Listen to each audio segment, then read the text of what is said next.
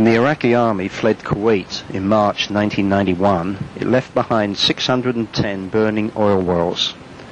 In May 1991, the University of Washington's Cloud and Aerosol Research Group took its research aircraft to the Persian Gulf to study the smokes from the fires and their effects on the atmosphere.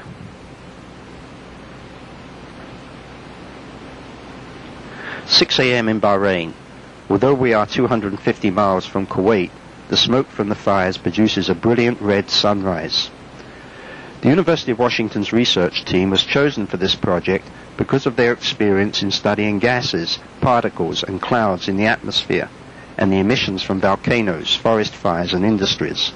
Their research aircraft, a Convair C-131, is one of the best instrumented facilities in the world for such studies.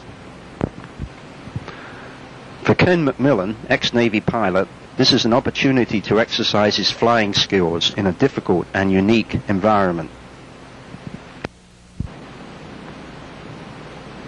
Dr. Ray Weiss, an expert on the optical properties of smoke, looks forward to obtaining measurements on extraordinary thick smoke.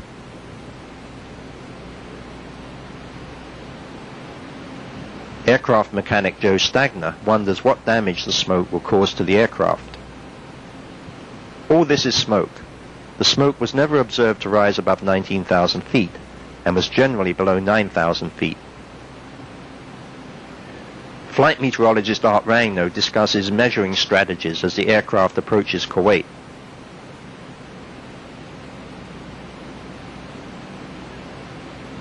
The top of the smoke was generally confined by a temperature inversion. Sometimes, as seen here, the top of the smoke looked like breaking waves.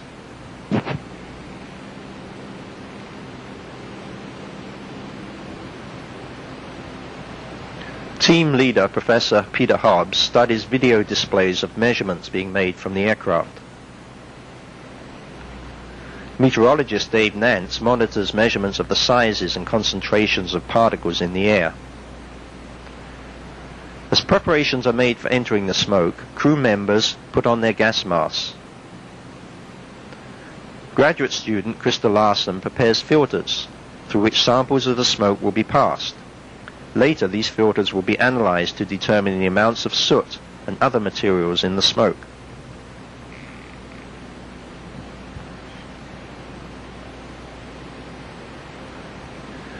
Dr. Ray Weiss prepares to record the optical properties of the smoke.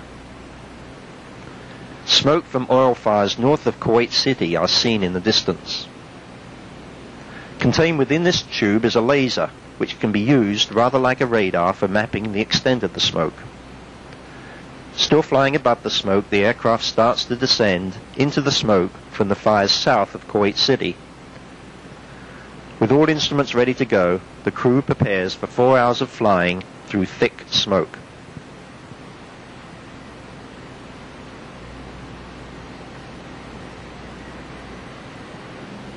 To obtain a view of the fires, the aircraft is first flown upwind of the large Bergen oil field. Over 280 oil wells were alight in this field alone, and over the whole of Kuwait there were more than 530 fires. The smoke from different wells had different colors, ranging from quite white to very black. From analysis of smoke samples taken aboard the aircraft, it was later discovered that the white smoke was due to salt pumped up with the oil. The individual smoke plumes seen here merged together at a short distance downwind to form a single, very large plume of smoke. This plume was still visible 800 miles from Kuwait.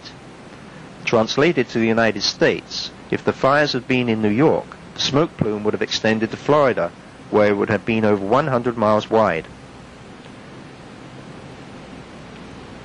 Oil from the Kuwait fields is under natural pressure. Therefore, if the fires were not put out, they could have raged indefinitely. Firefighters on the ground extinguished over 2 fires a day. The blackest smoke came from burning of pools of oil on the ground. From the thickest portions of the smoke, oil rained out like rain over large regions of the desert. This, together with oil from gushing wells that were not on fire, produced a tar-like material over the desert. Like asphalt, this material absorbed most of the sun's radiation. This could affect the heat balance of the region even after the fires are extinguished. In some cases, firefighters would extinguish a fire only to have to relight it if they failed to cap the oil well. Otherwise, large quantities of oil would have showered over the desert.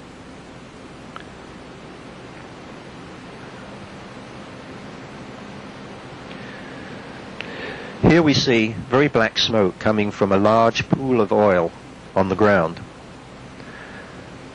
With air temperatures in the hundreds, plus heat from the fires, temperatures in the cabin of the University of Washington's aircraft often rose to 120 degrees Fahrenheit.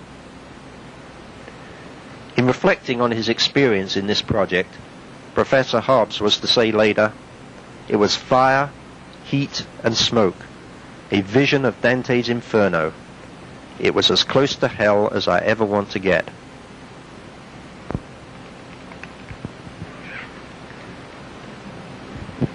After 6 hours of exhausting work, the aircraft heads back to Bahrain.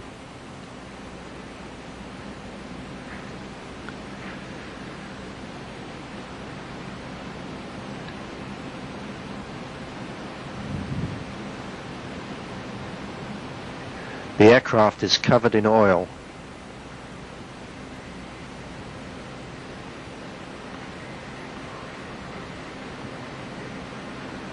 This is the windscreen. It will need thorough cleaning before it can be flown again.